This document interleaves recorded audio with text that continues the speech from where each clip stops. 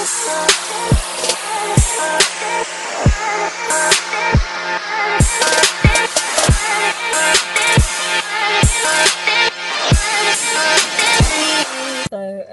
here in another part of the village.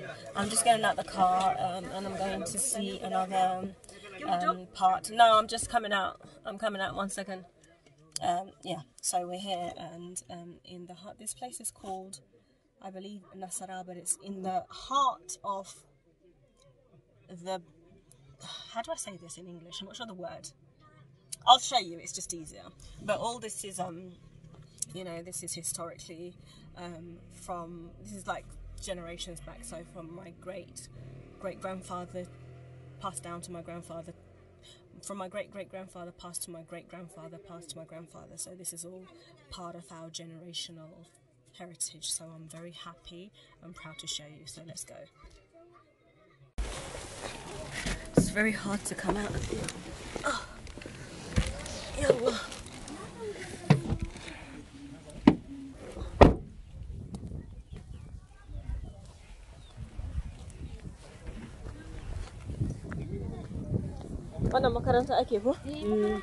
So there's a school that's going on here. Professor's taking a video, so I'm going to go and join.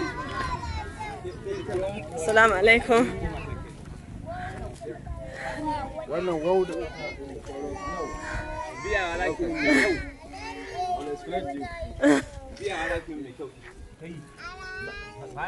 Sannunku.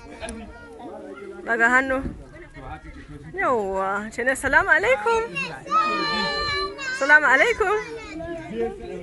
Salamu alaikum.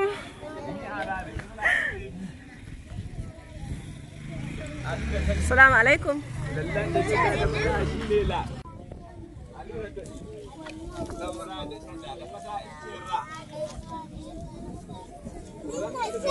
It's so small. It's so small. This is an Islamic store. Eh. Maga Allah naka. Maga Allah ka. Me aka rubuta Allah? Allah? Eh. Me aka rubuta? Jiyon wanda ne. Tabbatiya. Tabbatiya da. Nan fa. Nan me aka rubuta daga nan. Nan. Nan makarin din. Eh? Anya kuwa? Anya me aka rubuta nan? Karanta. Bismillah. Yawwa. Nan kuma fa. Nan na ce ba ne. Kai ka iya shi. Kai me sunanka? Eh. Kai ina naka Allah? Ina masallaci. Kai kuma wannan Allahnka ne? Kai me sunanka? So in kuka zo nan sai a ringa biya muku? Sai kuma sai ku wanke. This is a traditional tablet made from wood, which is used traditionally in Islamic Quranic education instead of paper. Everybody has this. In the Hausa word for this is allu, and basically it's written in black ink with a fountain pen. This Arabic script, this writing, which are verses from the Quran, are written with a fountain pen called al-qalami in Hausa, and Arabic is called al-qalam, which is basically a pen, and it's the kind of traditional pen that you dip into ink and then write. Okay, the kids are making a lot of noise. Okay, so they're getting a bit noisy because they're reciting Quran. But basically, this here, what I was saying is, it's dipped into a pot of ink with the traditional fountain pen called al-qalami in Hausa and al-qalam in Arabic, and then the verse of the Quran is written until the children learn it off head, and then it gets washed off when they memorize it, and then a new verse is written. I used to have one of these when I was a kid. And my mum also had hers. It's just a traditional way of learning. So we call this a tablet, and this is in place of paper. So this is real, authentic, traditional Sahelian Islam. Gashi, na gode. Eh? Magana ku Allah. Kai ina ka kai a karatun? Malam ya yi mini. Lallai. Kuma kai ka rubuta ko malamin ka ne ya rubuta maka? Lallai. Kun yi kokari. A ci gaba da yi. Ta guje da shadda da imra ake tun Alhamdulillah. Asawa wani? Yawwa, ai saka rai. Akwai wanda aka yi masa kamar yadda na ji. Na ne malami? Dan malami. Ah, lallai. Here's the Quranic teacher. And here is another girl. Alu ambaki. Alu ambaki. Wow. Wow. Zal. Ba. Ra. Ba. Alu baki. Lallang. Hakuri. Mun jaye. Wait. Ba hankali. Alu ambaki. Alu ambaki. Zal. Alu ambaki. Wow. Zal. Ba. Alu baki. Lallang hakuri. Mun jaye. Okay, so I had another glitch. I thought I was recording, and I wasn't. So I had another glitch. I thought I was recording, and I wasn't. So let me just explain. Okay guys, I had another glitch. I thought I was recording and talking to the camera, but I wasn't. So anyway, the school that's taking place behind me there is our traditional ancient system of Islamic Quranic education here in the Sahel that spans from like West Africa all the way through to East Africa and Central and Southern Africa. And you know, we get criticized a lot for this system of education, obviously because, you know, people think that the necessary education is the Western formal system of education. Now obviously my position is I do think that if you don't have a Western formal Western education in this day and age, you are severely disadvantaged. And I think it is necessary. I think it is necessary in, you know, today's society. You do need to have a formal Western education and schooling. But at the same time, I don't think it should displace the traditional Islamic system of education that we have. And I just favour a dual system of Quranic and Western schooling, Western formal schooling, which is what most kids in the city do. But here is not the city. This is, you know, a village. It's a deep village. I believe these children do attend formal primary education. But this is Christmas Day, by the way. I forgot to tell you something really important. Today is the 25th of December, 2019. So it would be something that children engage in outside the formal Western education. Again, we'll get criticised because the children look disadvantaged and poor. But these children are not street kids. They have parents, they have homes. And actually, you know, they might look a little bit ragged and wearing haggard clothes, but they're not like disadvantaged kids. And that's the only thing I can, you know, that's the only way I can explain. So I hope that kind of gives you a brief insight into what we've seen. It's very easy to judge and criticise something that you have a glimpse into, but bear in mind, you can't really judge or criticise unless you walk a mile in somebody's shoes. And this is only a glimpse of what you see, so be mindful before coming to any kind of judgments or criticism of what you see. I'm going to give you a 360 of the open space, which is absolutely beautiful. It's so different to where you've usually seen me filming and vlogging. And I'm getting, obviously, looks from locals, which is completely understandable because they're not used to seeing a female taking selfies with shades and just like being out here. Here's the road and here I am, so obviously I am a novelty.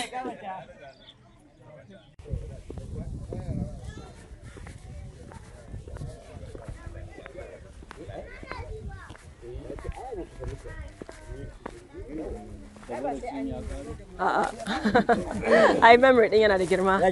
110. Gani nan kuwa barka ka dai lafiya kalau. Alhamdulillah lafiya kalau amin. Alhamdulillah. Alhamdulillah. Duka. Ai da ma bisa na ce ma kin daga nan kan wani lungu nan ya fara ta kai sai ne yawa.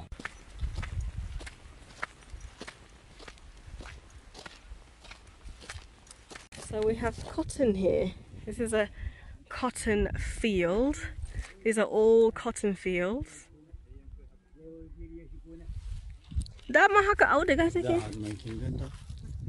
So you pick it and there's a cotton. Wow. Sai su yi bleaching din shi. Yawa Sai amfani da shi. sai amfani da shi. Oh, A haka ake masa dama. A tattara shi, lallai. a tattara shi.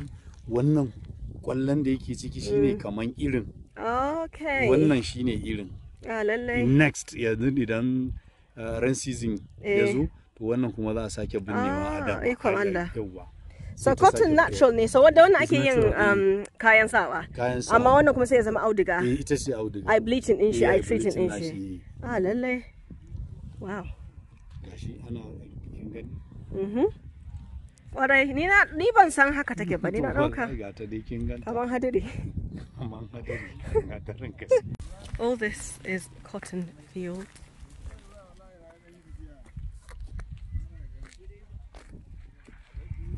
All this here, this spans.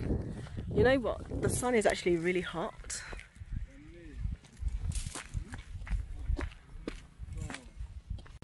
I'm going to get super tanned because the sun is really hot and it's in my face. So I'm going to get so tanned today.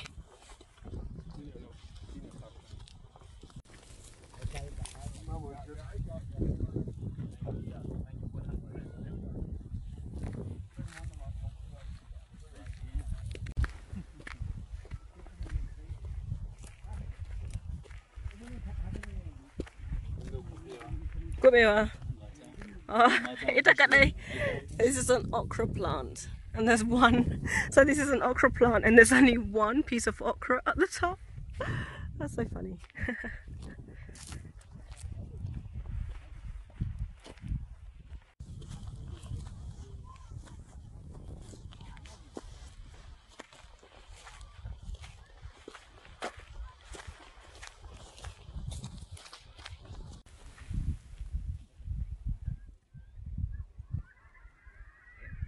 Look at our beautiful Fulani cattle. I'm not going to go near them, not that I'm scared of them. I used to actually have one as a pet, but I just can't be bothered. I'm actually really tired now, so I'm going to go back to the car because I'm tired.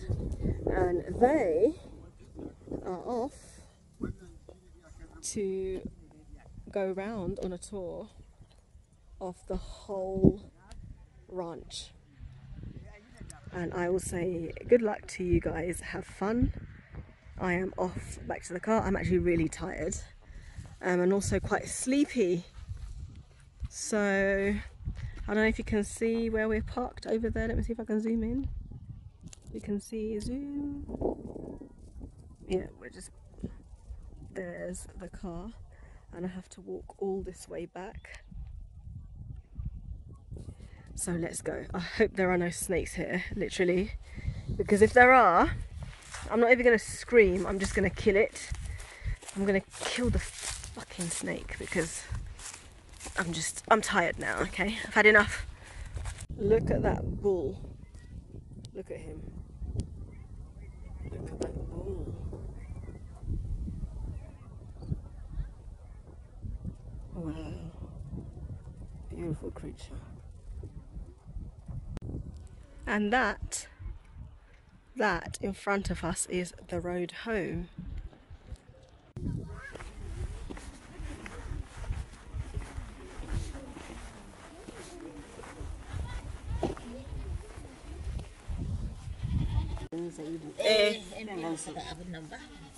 I'm back, by the way. I'm sitting here waiting for them to come back because I'm just exhausted. My feet really hurt. I'm going to show you my shoes and my feet really hurt. So yeah, I'm back here. I'm just waiting for them to come back and then we'll be on our way. And look at this mud hut behind me. Beautiful, authentic African huts. Masalachine? Oh wow, it's a mosque. I'm going to have to take proper footage. This is a mosque. Look at this beautiful mud building. Okay, let me flip the camera around and show you properly. Mosque, it's a mud hut mosque, and there's a chicken inside. There's a chicken. There's a chicken in the mosque, and there's the mosque with the tablets, the Quranic tablets, and there's the mimbar. Look at the mimbar. Wow. Hello, chicken. Hello, chicken. Hello, chicken. Bismillah. Oh wow! Look at the minbar. There's a mosque. So we have the. This looks like, oh wow, amazing. Oh, look at that beautiful handwriting. Wow. And look at the tisbih. Okay, this is a prayer mat, and it's made from ram skin, sheepskin. This is real sheepskin, and it's called buzu in Hausa. And traditionally it's used as a mat for praying. So when people, you know, the very organic life that people no longer have, the pre-wasteful life, they would use all parts of the animal, and this is obviously we call it buzu in Hausa, but this is from the sheep, so it's actual sheepskin. And that's the minbar for the imam, and we have this is a bag, and inside it is a Quran. I know that much. This is a traditional, and it's all handwritten. The Quran, and these are the Quranic tablets for writing the surah. And then we have our Hausa mat, which is called tabarra. And look at this little window. So this is authentic mud hut mosque. Absolutely beautiful. So makes me so proud of my heritage, and to see that there are still there's still parts of this, you know, ancient culture today, and it still hasn't been, you know, completely wiped away in favour of modern living. Now, don't get me wrong.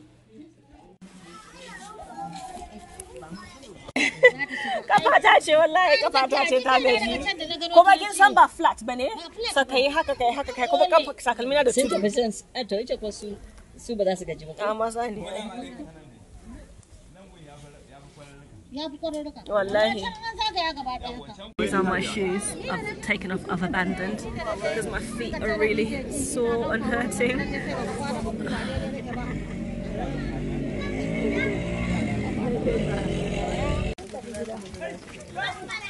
Oh, okay, so that's it.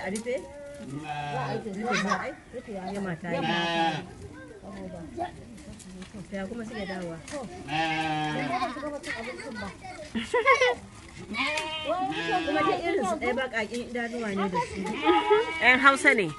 And Hausa daman haka suke. Zabiya ce, ba idanuwa nan. Wacce zabiya ce? Wannan. Ko? Eh, kin ga idan wannan zabiya ce. Kwarai ko wacce ma zabiya ce? Eh, ta bayan gaba. You're racist. Why are you picking out when the suke farare? Ai zabiya ne su.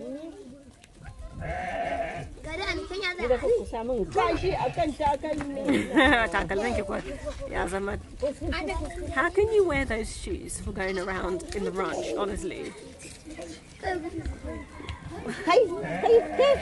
We have an audience behind us.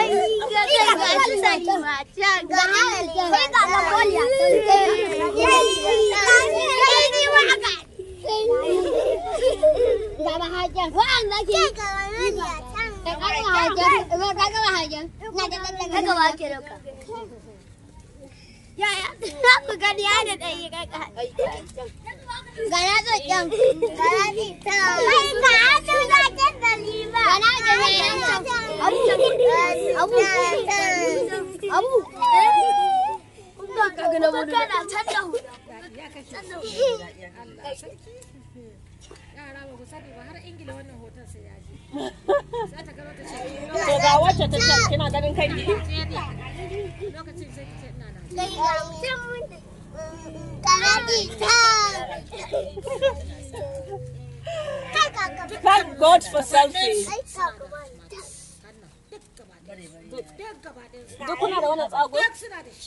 They all have this tribal mark here. So kuba Fulani mane kenan.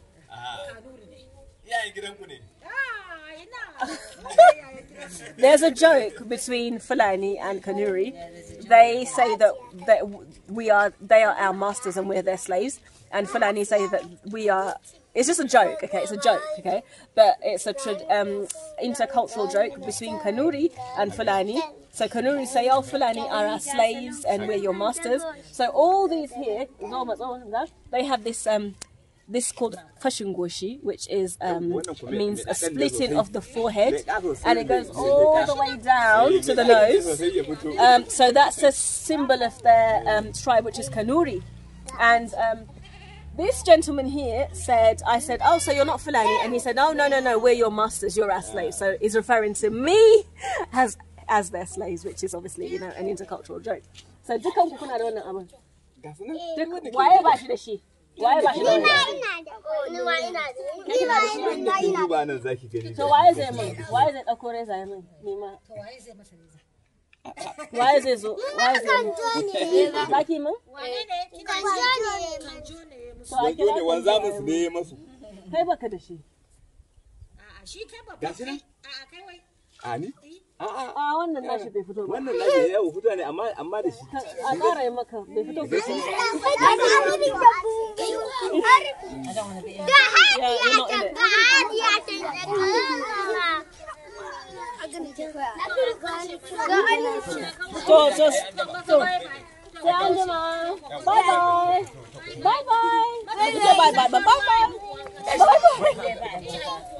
My aunt's like, go have a bath. My aunt's so rude. She said, go have a bath. Go get your parents to give you a bath. You all need a good bath. That's what my aunt said. Wagwa Saudi. Like in Africa, you wanka.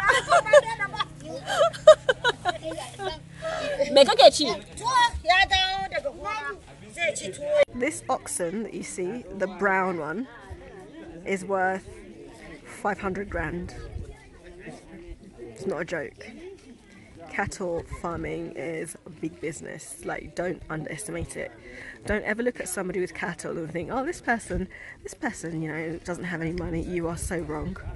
That brown ox in front of me, let me zoom in, like I said, is worth 500 grand, which in British pounds is about £1,000. 1,000 British pounds.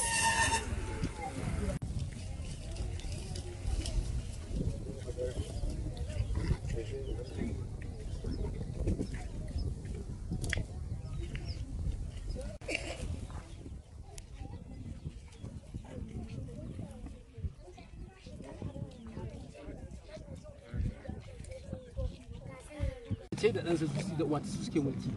Matarsa ita ce ga abu da wallahi sun cinye ba sa ba kowa abu. Nafisa shiga gashi nan.